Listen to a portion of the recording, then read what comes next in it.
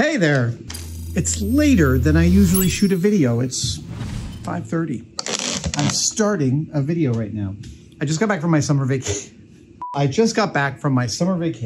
I'm a bachelor right now. My wife is still enjoying some vacating. And so I'm staying a little later because, you know.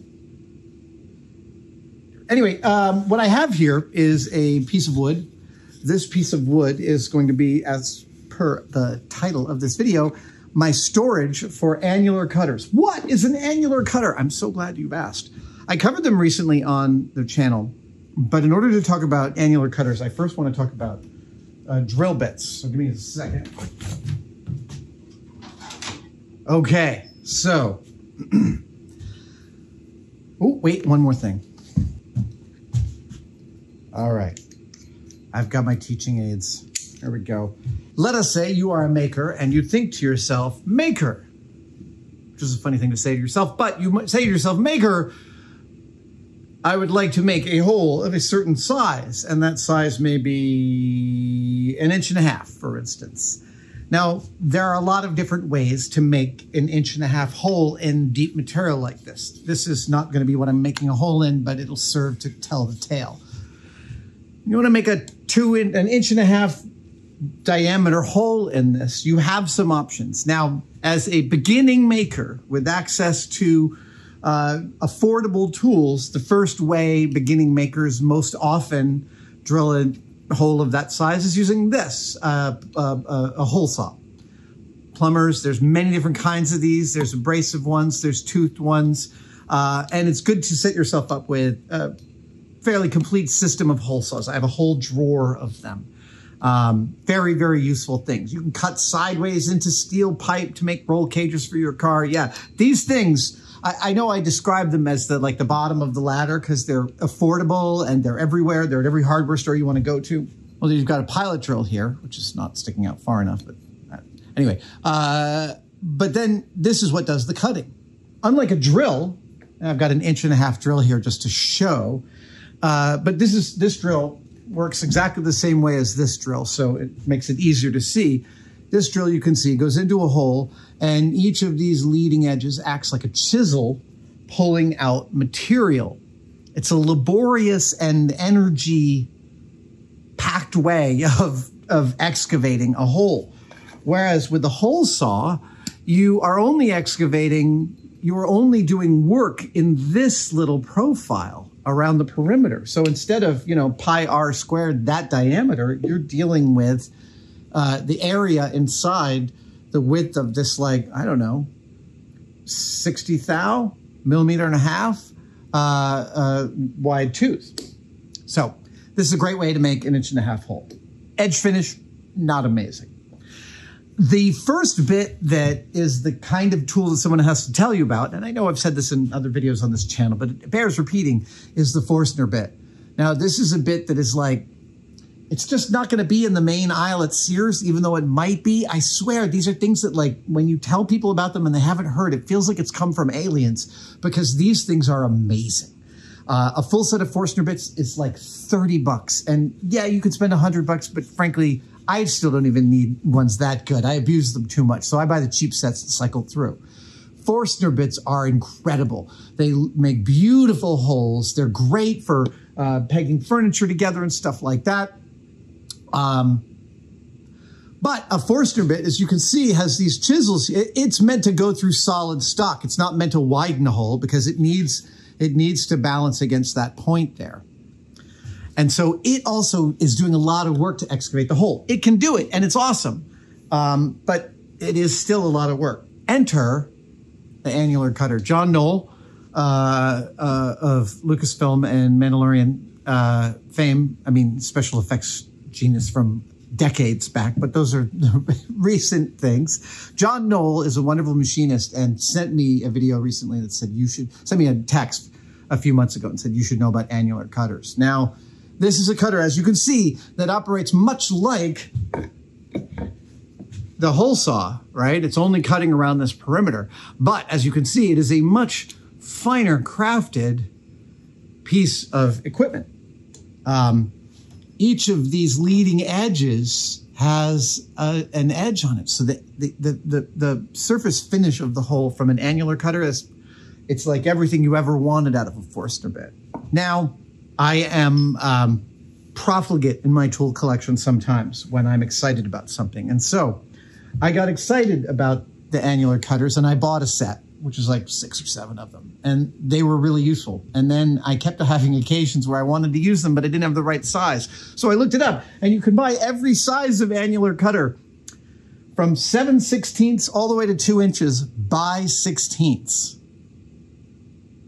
Yeah, that's pretty amazing. But when you get to this size, they're like 50 bucks a piece. Well, reader, I bought them all. Yeah. I figured I'm always going to have these. I'm going to be so happy to have these. I just did a gig. I can afford this. Let's do it, right? So, yeah, I invested in a set of, I don't even know what the number is.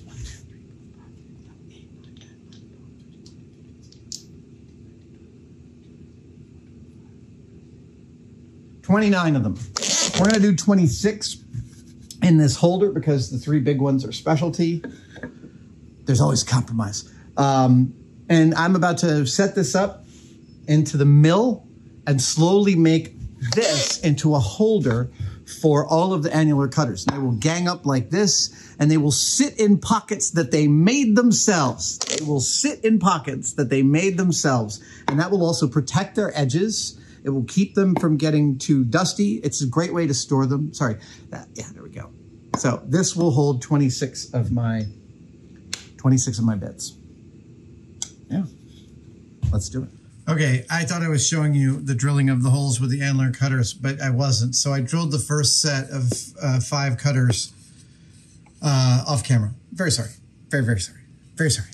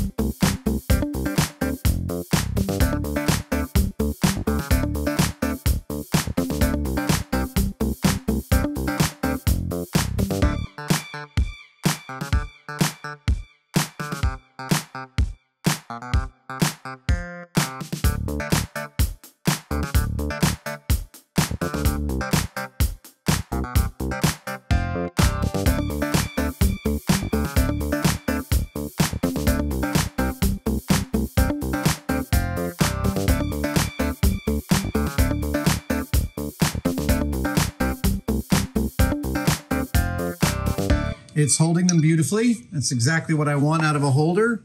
Solid holding.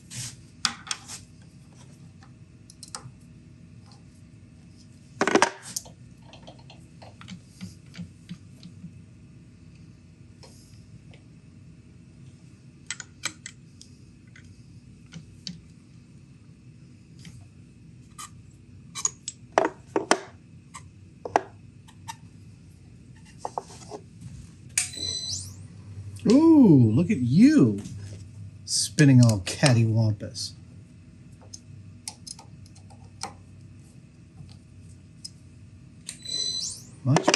Much more like what I think you should be doing.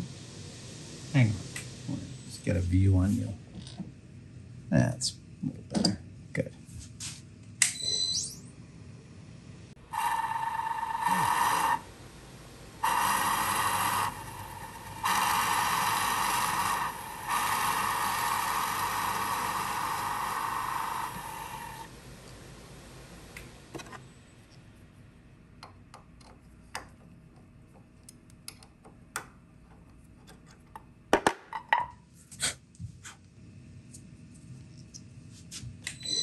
Yep. Yeah, you got to do them both.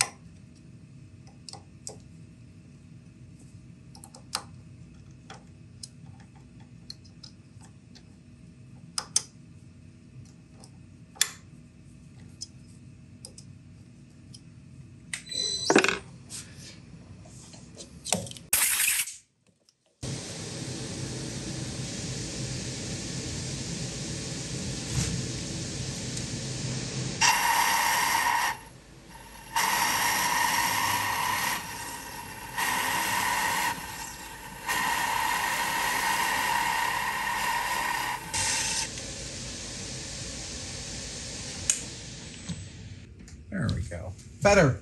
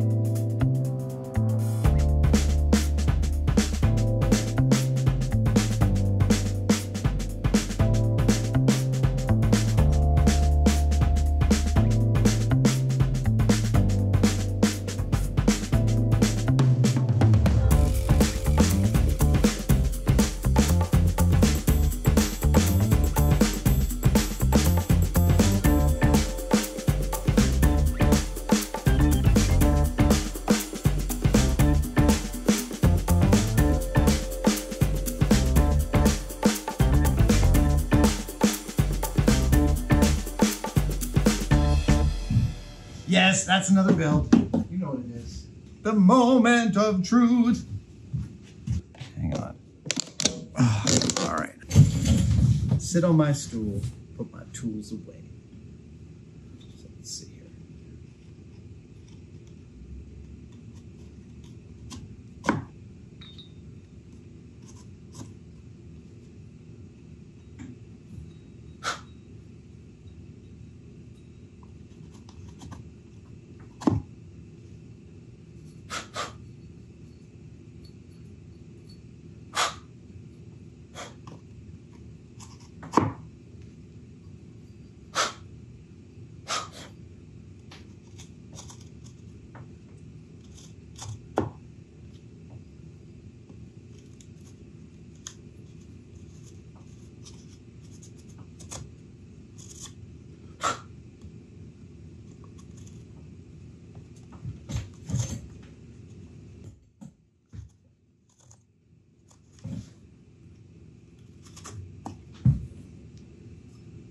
This is me. I make everything slightly too tight.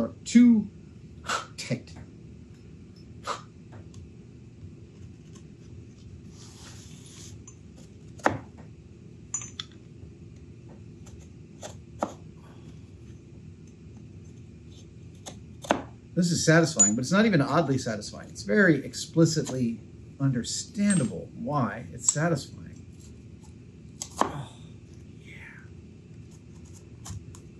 I like things. Oh, I like this. Oh, a little swarf in there.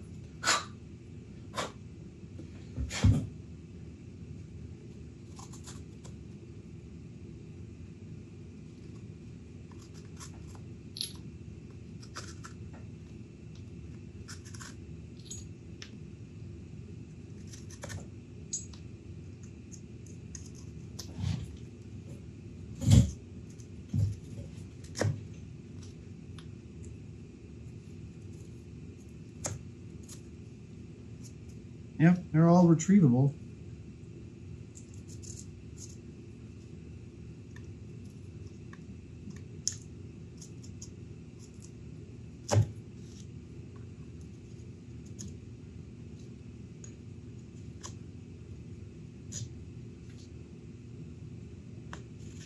Dude.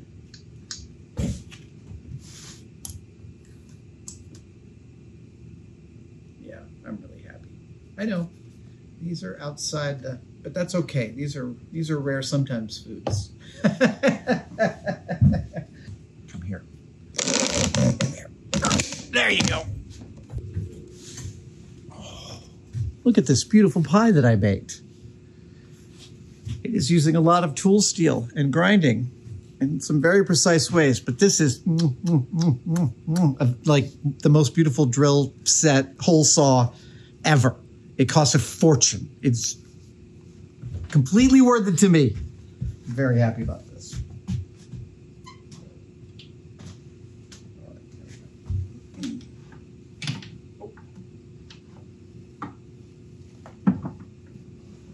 Oh, look at that. Slides right in. I made it exactly the size to fit in the door. I'm pleased. Tail sticks. Thank you guys for joining me. That was unnecessary. That's just something that you do in the film industry. Tail sticks.